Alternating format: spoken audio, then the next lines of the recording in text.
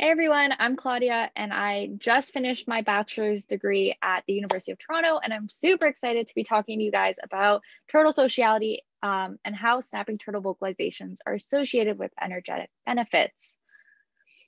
And so in the animal kingdom, acoustic communication is widespread. It's seen in birds, mammals, amphibians, insects, and even fish. And these acoustic signals are very often linked to elaborate social behaviors that can increase fitness in many contexts, including sexual selection, predator avoidance, and cooperative behavior that increases energetic gains. And so when it comes to non-avian reptiles, the study of social behavior is often neglected, especially in comparison to mammals and birds. They aren't traditionally seen as charismatic and are often recognized as these cold-blooded or cold-hearted organisms. And so the notion of parental care, social groups, or even courtship are less recognized, which is why the diversity and complexity of social behavior in reptiles has been largely underestimated. Despite this, reptile social systems and acoustic signals can be quite elaborate, where acoustic signals are used in social interactions such as courtship, aggression, parental care, and group migrations. And so acoustic signals is relatively new in reptiles, where turtles, for example, were historically believed to be voiceless. But today we know that more than 45 species are known to vocalize, with 29 of them being terrestrial or tortoises. But why do they vocalize in the first place? Aside from one species, we don't really know why. There has been some evidence. We know that tortoises vocalize in courtship, but in terms of aquatic turtles, there's not really a good understanding why.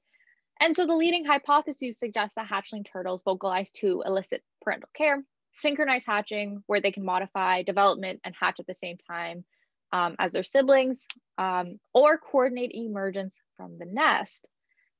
Parental care is completely possible, but it's only seen in the South American river turtle, Podocnemus expansa, which is a turtle that has elaborate social systems. And so in my project specifically, I focused on the latter two hypotheses, where I investigated whether vocalizations are a feasible mechanisms for synchronous hatching and or emergence, because these are behaviors that are observed across numerous turtle species. And so I used the widely distributed snapping turtle, Chelydra serpentina, and I performed 3 separate experiments, which I will talk about today. First, we wanted to see whether snapping turtle hatchlings vocalize in the nest, because we didn't know at the time.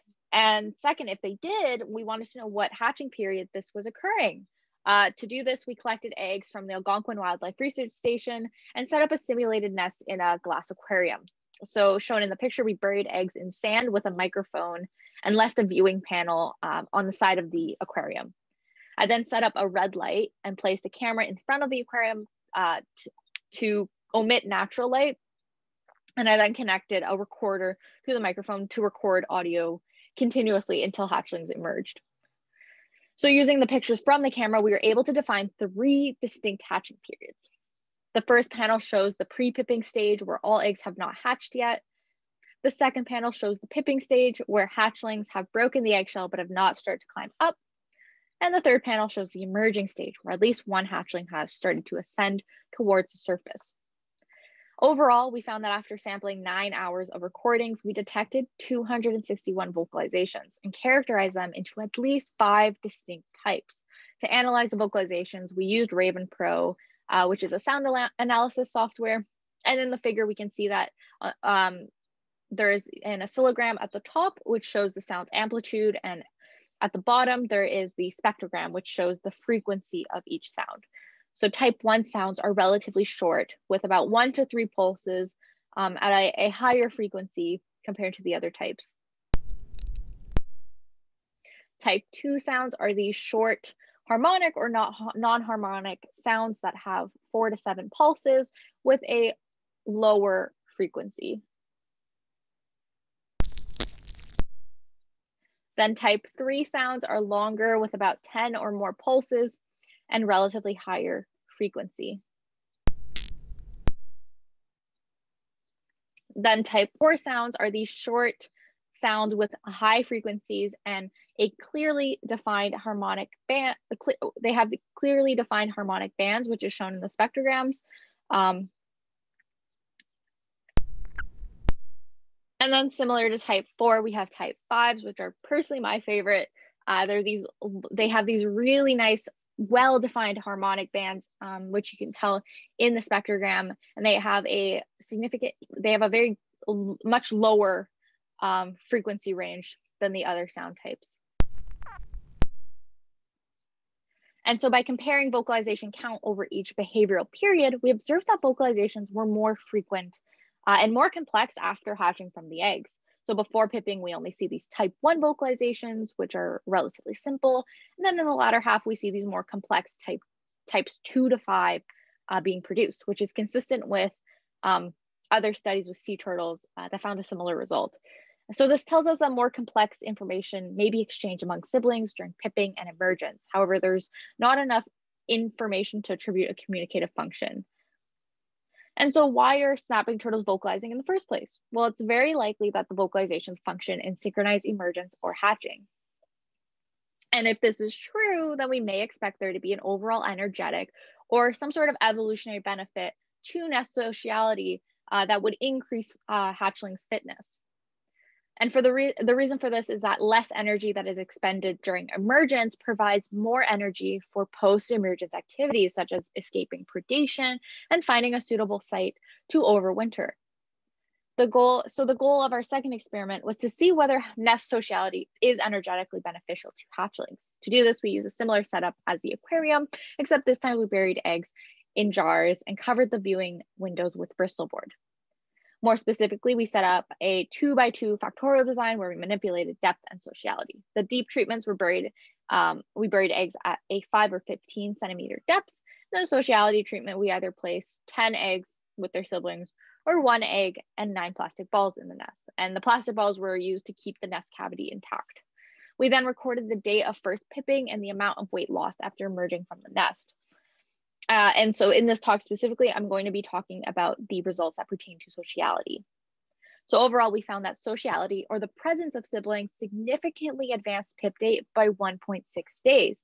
And we see that in the figure, the social treatments were often the first to pip or hatch with respect to each clutch. And the hatchlings that hatched alone hatched significantly later. This is especially cool because it indicates that siblings have a cue. They have some sort of cue that would modify the hatching behavior that you may expect if development were to proceed as normal. And by subtracting the median egg mass, which was measured before the eggs were put in their treatment, and the median hatchling mass after they emerged, we see that hatchlings that emerged as a group lost 0.5 grams less weight than hatchlings emerging alone. This may not seem like a lot, but it's approximately 5% of a hatchling's body mass. So it's quite a bit for a small hatchling. And so this shows that not only do siblings modify hatching behavior, but hatchlings in a group lose less weight and gain more energy as they emerge in a group. And so clearly there's a cooperative behavior that benefits hatchling fitness. And that means that the leading two hypotheses that vocalizations, cue hatching, or synchronized emergence is entirely possible. But this doesn't necessarily mean that vocalizations are a mechanism for this cooperative behavior. But I couldn't help but wonder whether vocalizations played a role in it. And so I decided to take the experiment one step further.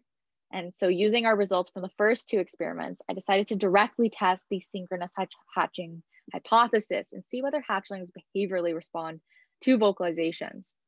To test this, I set up a playback experiment to see if vocalizations would affect hatch timing. I placed eggs in individual plastic containers to isolate sibling interactions, and I placed an earphone next to each hatchling to play sound clips on a continuous loop. Now, these sound clips were separated into 3 treatments. The first treatment was a vocal treatment where we continuously played 1 hour of vocalizations, which was obtained from previously recorded pipping sequences where we knew vocalizations would be played. The second treatment was a noise treatment where we continuously played white noise, which ranged from 500 hertz to 15 kilohertz, which is the range of the sounds that we detected. And the third treatment was a no noise or a silent treatment where we did not play any sound to the eggs. And so each MP3 player was then connected to about 10 eggs for a total of 60 eggs. And so do vocalizations cue hatching? After controlling for clutch effects and the egg's relative position in the nest, our results indicate that vocalizations do not affect hatch timing. So relative pip date is quite spread out over a period of 15 days, and the average pip date is quite similar among vocal, white noise, and no noise treatments. This result is quite shocking because many researchers thought that there would be an effect. That was the leading hypothesis. And so even though sociality affects hatching and has this energetic benefit, it's unlikely that this behavior occurs through vocalizations. Other mechanisms for synchronous hatching could be a circadian rhythm, such as oxygen consumption or metabolic rate, or even vibrations or mechanical mechanical stimulation from hatching siblings. And so this leaves us with the synchronous emergence hypothesis that has yet to be tested in turtles at large.